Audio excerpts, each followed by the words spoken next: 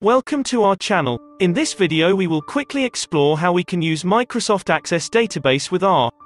We will see how to connect to our Access Database, create tables, run select and update queries, delete data, and finally see how to drop or purge the data table.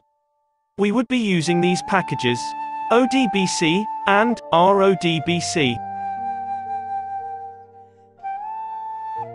Let us run these two commands first. Then we will be able to examine all ODBC drivers which are already installed on our Windows computer. We can see that we have quite a few drivers already installed on our computer. One of the drivers is the Microsoft Access driver. These drivers get installed automatically when you install a Microsoft Access database on your computer. Now we will provide the full path and the name of the database. Note that we have already created this database. You can see the Microsoft Access database already on the right-hand side. Note that you do not need the Microsoft Access database to be open to be able to use it with R. We have opened it for demo purposes so that we can see what is happening in this database when we issue various commands to interact with this database. Next step is to open a connection with this database using the ODBC connection. The RODBC library has a ODBC connection method for the Access database. Now let us run this command and we would be able to establish a connection with our database. Next step now is to use the built-in dataset in R called mtcars. We would copy this into another data frame called df. If we open the data frame df, we can see that it has got the exact copy of the data from mtcars. Before we go any further, let us see if we have any existing tables in our Access database. We will use the SQL Tables command and pass the connection object called con to it. Recall that we have already opened a connection object called con which points to our Access database. If we run the SQL Tables command, we can see that there are some tables in our Access database. But these are the built-in system tables. There are no existing tables containing data. In other words, our database is currently blank, as we have already got a local copy of our data in a data frame called df. We will now try to copy this data in our Access database. We will use the SQL Save command.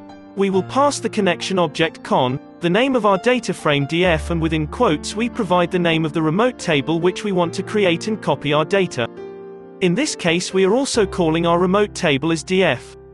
Lastly, append option can be set to true or false. If it is set to true, then it will simply add the new data to any existing data in the remote table. OK, if we refresh our Access database, we can see that it now contains a table called df. This contains the same data which was in our data frame in R. If you notice that our data frame in R had row names in it, these row names have appeared as a new column in our table in Access. So the table in Access has an extra column called row names in it.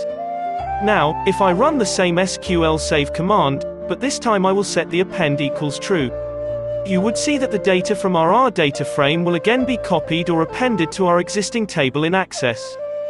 So instead of 32 rows which it had earlier, now it has 64 rows. So, how do we read the data from Access into R? We can use the SQL fetch command. Pass the connection object con which we created. Also provide the name of the table you want to read. Note that the name has to be in quotes. We have given the row names equals false. Sometime you get errors when your original table had row names. Access does not have the concept of row names, it only has the columns. We can recall that the RODBC converted the R row names into a new column in Access when we first copied the data to Access. Now that we have been able to fetch the whole table, let us try to use the SQL queries. We wrote a simple query where we only want to fetch the data where mpg equals 21 and we want to sort the data by the cylinders.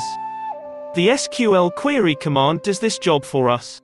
If we run these two commands, we will be able to get a new data frame which will only contain the records which matched the SQL query which we provided. Now we can try to update the data in Access by writing an update command. In this query we said that if the CYL equals 4, then the MPG value should be changed to 999.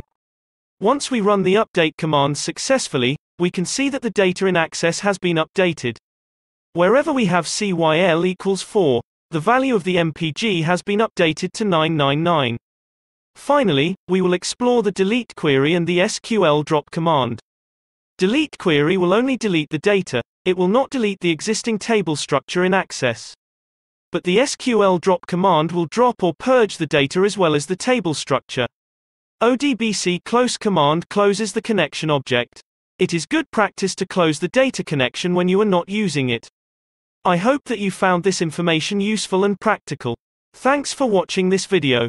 If you liked it, then please share it and subscribe it. Bye for now, see you in the next video.